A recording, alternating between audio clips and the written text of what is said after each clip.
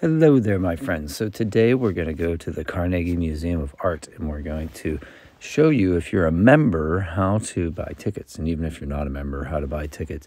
So I just did a Google search, and this is what came up. So you're going to want to go to website, hit website over here, and then it's going to pop up to the top page. Now you can go down here and say, look for a place to buy the tickets.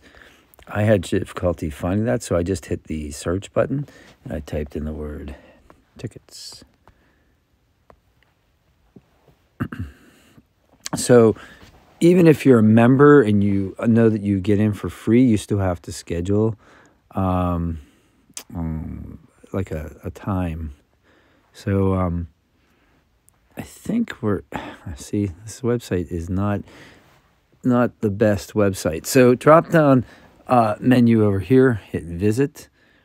There you go. Now that's a little better. So it says buy admission tickets. Now that's confusing to those of us who are members because we think that we get them for free. And we do, but you still have to go through the process as if you don't. So if you're not a member and you're visiting the Carnegie Museum of Art, go ahead and select date. This process is the same for you. I'm going to go on Friday, and I'm going to go at 12:30. And then actually I'm going to make it 12 just in case I want to go a little early. And then hit cart, add to cart.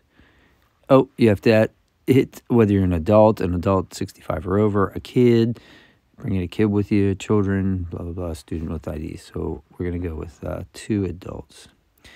So I hit add to cart, and now the cart doesn't just pop up, which is also confusing. So this is not how I would have designed a website. If you want a website to design, go ahead and talk to me. I do that. Hit review your cart right in the middle there. Very small button. So basically, I did this once before, so I'm going to have to change this. Review your order. Yeah, that's not good. We don't want 4 adults. We want 2 adults. So let's see. How do I change that? And again, this is not the best website because I don't want this to happen. So how do I change this? Hit checkout. Okay, here's where I can change it. So I will change this one here. Hit remove. Okay. And once I hit remove, it changed it. It removed it. So I've got my 12 o'clock admission on the 17th. And here's at the bottom here, there's a place for a promotional code, which is interesting. But here's the one that matters, the membership number. So when I put my membership number in and hit validate, it will change it. So I'm going to go ahead and do that and hit validate. And I'm not going to show my membership number online for obvious reasons, but I will come back in a second. So great, so we're back. So I hit my membership number, and you can see it changed the cart total to 0.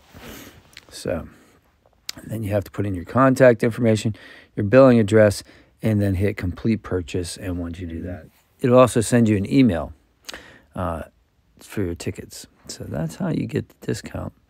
And if you have any questions, go ahead and throw them in the comments. I'll be happy to answer them if I can. And if this was any use to you at all, just smash like and enjoy your visit. I was anyway, overwhelmed by the collection. It's absolutely amazing. So have a great day. Enjoy your art. See you on the next one.